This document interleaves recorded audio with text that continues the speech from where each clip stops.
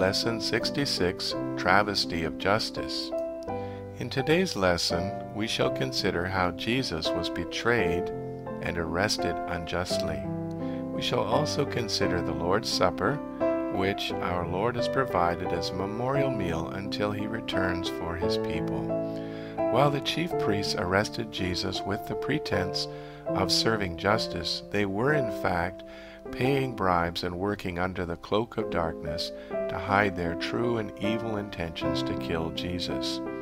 This chapter begins with Judas bargaining with the Jewish authorities to hand over Jesus when he is away from the crowds. It was important to the authorities to arrest Jesus secretly so that people would not revolt against their evil plot to kill Jesus. Judas was just the answer they were looking for, and he was glad to lead them to the place they could find Jesus. The Lord asked some of his disciples to arrange for the Passover feast in an upper room. After the Passover meal, Jesus instituted what we commonly call the Lord's Supper. This simple meal involved only two things, bread and wine, which represents his body and his blood. The bread and wine are merely symbolic and help us to remember that Jesus gave his body and life upon the cross for us, and how he put away our sins. It is Jesus' commanded wish that wherever his disciples are found, they would regularly celebrate this simple memorial until he returns for his church. Every Christian should therefore be glad and very honored to participate in this meal to honor the name and work of Jesus. While they were meeting in the upper room, Judas had in his heart to betray Jesus. Jesus knew what was in Judas' heart and told his disciples that one of them would betray him. They were wondering who could do such a thing, and then began to dispute among themselves who of them was the greatest. Jesus then uses this occasion to teach them that in his kingdom the greatest is the servant, not the one being served. He also added that his disciples would one day rule in his kingdom over the 12 tribes of Israel. Jesus then tells Peter that Satan would cause him to deny knowing Jesus, but after Peter had failed and was later restored, Peter should strengthen his brothers. Peter claims his loyalty to Jesus and that he would never deny him, but Jesus then tells him that he would deny him 3 times before the rooster crowed. After the dinner was ended, Jesus and his disciples leave Jerusalem and climb the Mount of Olives, where Jesus asked his disciples to watch and pray. Jesus then goes a bit farther and begins to pray earnestly and in agony. His prayer is so intense that his sweat was like great drops of blood. When he returns from praying, he finds his disciples asleep, for they were tired. Then Judas arrived with the soldiers and servants of the high priest to arrest Jesus.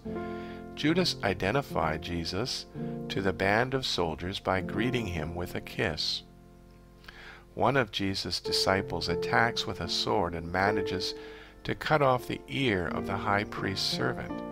Jesus stops the attack and then heals the man's ear. Then the soldiers bound Jesus and led him away, and the disciples all fled. Peter followed in the distance to see what would happen to Jesus, and he enters into the courtyard of the high priest's house, where Jesus was being held. As Peter warmed himself by the fire, several of the people identified Peter as one of Jesus' disciples, but in fear Peter denied 3 times that he even knew the man. As soon as he denied knowing the Lord the 3rd time, he heard the rooster crow and remembered the words of Jesus. He then went outside and wept bitterly. We have seen how Jesus knew about Judas' betrayal and about Peter's denial before they took place. He also knew of his coming arrest and crucifixion. It is remarkable that Jesus, who is surrounded by evil men who wanted to kill him, and even his closest companions, can betray and deny him, and would still be willing to go to the cross in love for our souls. We are so unworthy of his love and grace, and yet in spite of our sin and wickedness, Jesus came to die for us.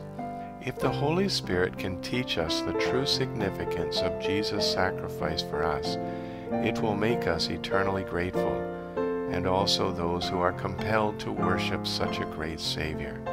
The final scenes of this chapter show Jesus being mocked by men who arrested him, blindfolding him and striking him on the face, asking him to prophesy who struck him. It was cruel and unnecessary to treat an innocent man in such a despicable manner. When brought before the high priest early in the morning, he questioned Jesus about his identity and whether he was the Son of God. Jesus confirmed that he was the Son of God, and this infuriated them and gave them what they desired, a charge of blasphemy. They did not believe Jesus was God's Son, and so his claim to be the Son of God, in their view, was blasphemy. It never seemed to occur to any of them that perhaps Jesus was indeed the Son of God, and that he had clearly shown this through his miracles, teachings, and by fulfilling many prophecies. These men, however, were not interested in truth, only that they must get rid of Jesus because he was a threat to their status and reputation. Ironically, their travesty of justice was the means God used to bring about salvation to the world. While men meant it for evil, God meant it for good, and you may have peace with God today if you will accept Jesus as your Savior. Father, if it is your will, take this cup away from me.